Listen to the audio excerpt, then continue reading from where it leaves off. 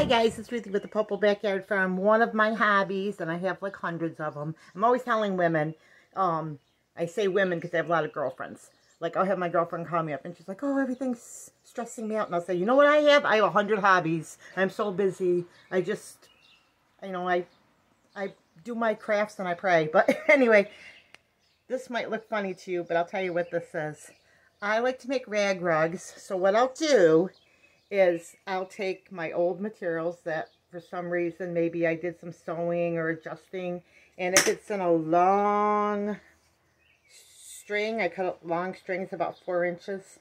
What I'll do is I will put them on a hanger according to color, and like this is going to be a blue one, and when I go to make my rag rugs, I'll sit and I'll just put a couple stitches in each end. These are just cut. They're not sewn in or anything. I'll just cut and then, or I'll just sew up the two ends together with a few stitches. And that's how I get the thread, so to speak, for my rugs. And so that they match nice and look good.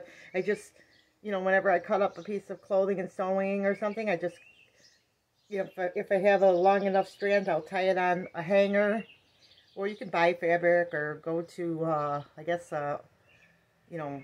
yard sale or something. But I just take anything that I'm working on. I'll just designate a spot for it. And then what I'll do is I'll take these, like I said before. I just take the ends and I'll just sew them together.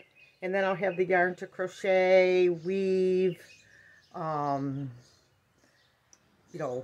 braid, whatever I feel like doing. So it takes a while, but after a while you get a nice collection. And if somebody says, oh, I'm going to throw out some old t-shirts or something, you're like, I'll take them, because you never know, these little scrappy pieces can make a nice little rug. But I do organize them like this so I can have them with rhyme or reason, and you'll be surprised at how fast your collection can get up, especially when you start cleaning out your closets and stuff like that. So that's what I do. And of course, it's always nice to give people clothing and stuff if you have a friend or something to give things to. But if you have things that maybe they got a stain on them or no one's going to want,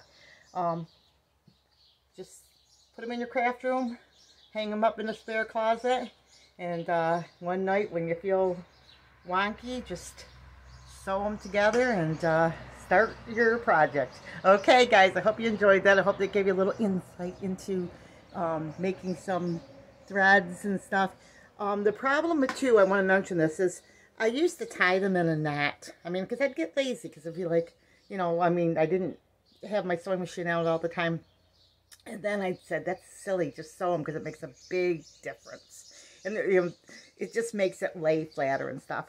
So keep watching my channel. I'll have more things to show.